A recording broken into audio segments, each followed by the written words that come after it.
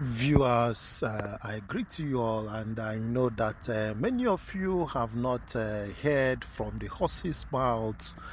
I mean, from the governor himself, Governor Charles Soludo, on the planned railway in Anambra State.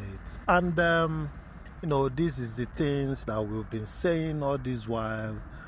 But I want you to hear it from the governor himself. And also the idea of independent power plants, they are all encompassing. And he has to say some other plans that he has in Anambra State. Some are already working out, as we can see, but some are yet to be seen.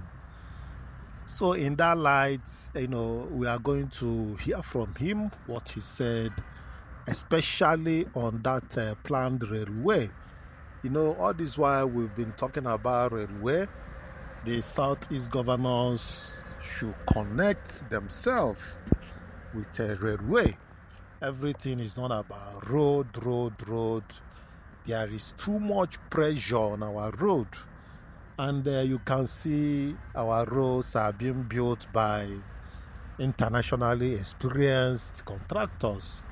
So all these, loads on our road, it makes the road to have easy tears and wears. So the right thing to do is to diversify our transportation. If that rail system can come into existence, that would be a very good thing for the states and Southeast as large. Because in a matter of 15 minutes, you can move from Awka to Onitsha and go for your walk. You can move for Epulobia and come down to Onitsha. In a matter of 20 minutes, you are at your place of work. So these are the kind of things that, we should be talking about to get it right in Anambra State and Southeast as large. And, we always talk about as if Southeast is not, moving fast to catch up with what is happening, the trend of events. We are not looking at other Nigerians, we are looking at international standard. That is the point.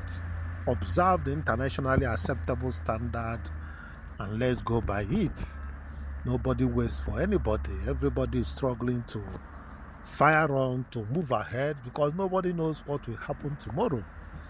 And if anything happens and our place is not conducive for ourselves, well, we have ourselves to be blamed. And secondly, the idea of expansion of transportation system, making it to be quite effective, like what Enugu State is building now, mega bus terminal. I think I showed you guys the video. You see the large area of land they are demolishing, just a bus terminal. I wonder how that bus terminal will be, but we are waiting for them, because we hope to be giving you guys updates in that regards. Very large area of land though. You saw it in my video, and there is not only at Enugu, Nsukka is there, and other zones they have in Enugu. Then Abia State has followed suit. Abia State is building or is about to build a mega bus terminal. Mega one, the same thing. It's just what we have been saying about transportation. Anambra State ought to have the best transportation system when it comes to Southeast. Not because we have the money or we have rich people. No, it's because Anambra State is commercially inclined more than every other state in the Southeast, probably Abia State. That commercial nature deserves well-connected road system. That is the point I'm making. I hope you guys understand the point. So that is it. So anything we are not doing, if you have not gotten the transport system to be in the right place, then we have not started. aeroplane that is using the airport is quite limited to some people, but this rail system has to be in place and be functional. Intercity railways, interstate railways, and then the rest of them. That is a very good starting point. So we are waiting for Soludo to commence this mega project, and that is what, gives people joy in a state where there is a mega project going on, a mega project that people will see and say, yes, something is happening. That is the point I am making.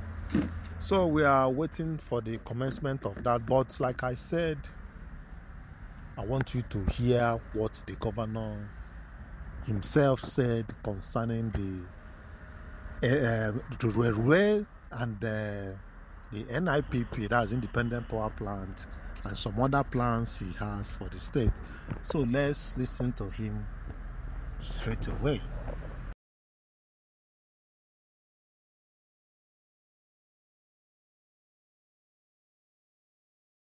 To intentionally prepare and package Anambra as the next axis of prosperity. Very intentional about addressing the issue of power. We signed an agreement with EEDC.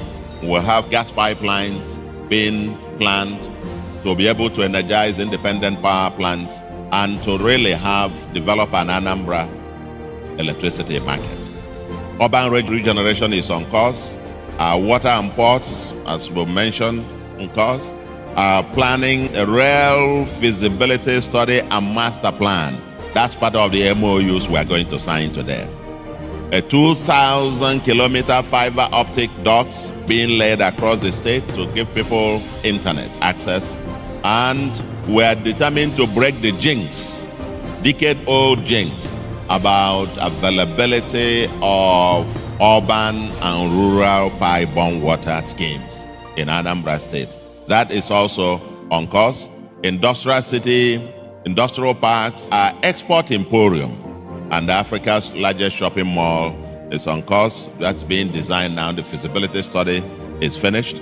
The agricultural regeneration, palm and coconut revolution, etc. We're also having our people intentionally, we're developing from importation to production and exportation. We'll take you to the Solution Fund City here, the destination point. The world will intentionally plan to come to Anambra. And in a few years' time, our goal is that any visitor, any foreigner that gets to Nigeria and hasn't been to Anambra, hasn't been to Nigeria. Our human capital is our biggest resource ever. We have the gas, we have natural resources, minerals, solid minerals, and so on. But our greatest resource is human capital. And we're intentional about developing our human capital to be productive at home, but also to be exportable abroad. But just to tell you, our potential investors, that Anambra, we are firing on all cylinders. And Anambra will be that place for you to come.